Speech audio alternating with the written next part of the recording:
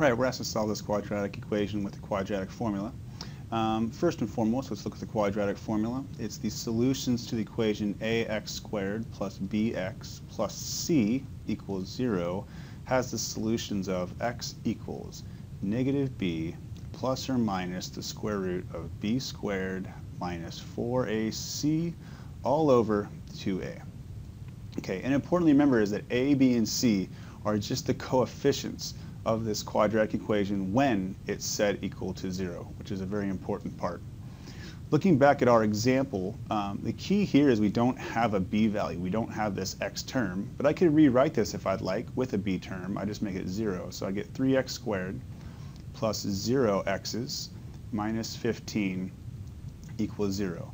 And so now our values for a, b, and c are a equals 3, our b equals 0, and our c equals negative 15. So let's plug it into this quadratic formula and see what we get out.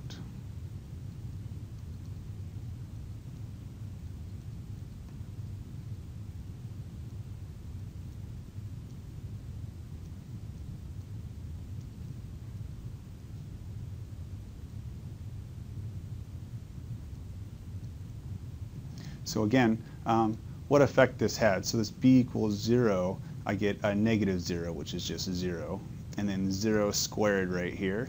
Everything else will work the same. Okay, and then I'm just going to simplify this answer, and always the key is simplifying the square root part. So we'll get here is x equals, negative 0 is nothing. We'll really get as a plus or minus square root of 4. Negative 4 times 3 times negative 15. That gives us 180 over 6. Okay, so the job now is to simplify this 180.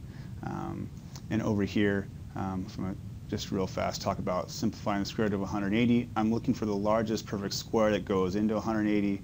I could do some factoring with 180, but what I found is that 180 is 36 times 5, 36 being the largest perfect square. It's a factor of 180, so that would turn into 6 square root 5. Okay, so what I'm going to do here in simplifying this expression is I have x equals plus or minus 6 square root 5 divided by 6, and then to simply simplify this, I would just cancel the common factor of 6 in between these to get a final answer of x equals plus or minus the square root of 5.